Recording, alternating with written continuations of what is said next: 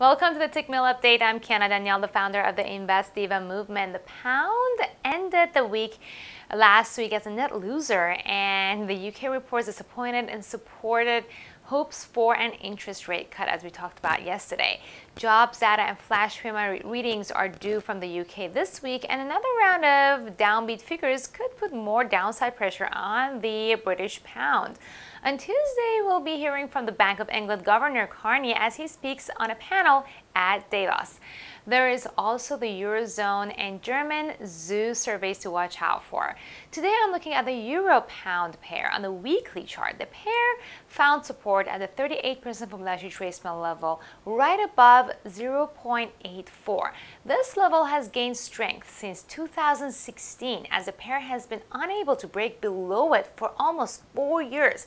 However, the new bullish momentum appears to be very slow, and the pair has been consolidating the past few weeks. On the daily chart, the pair is entering the daily Ichimoku cloud, suggesting more consolidation unless tomorrow's economic data creates some drama. Now, what do you think about the Euro-pound pair's price action? Do you think the current consolidation would break soon? Would you consider range trading within the current range?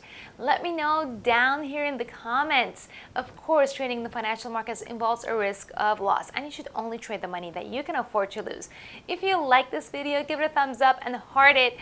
And subscribe to the Tickmill YouTube channel, and also don't forget to share this with your friends. I will get back to you with more updates tomorrow.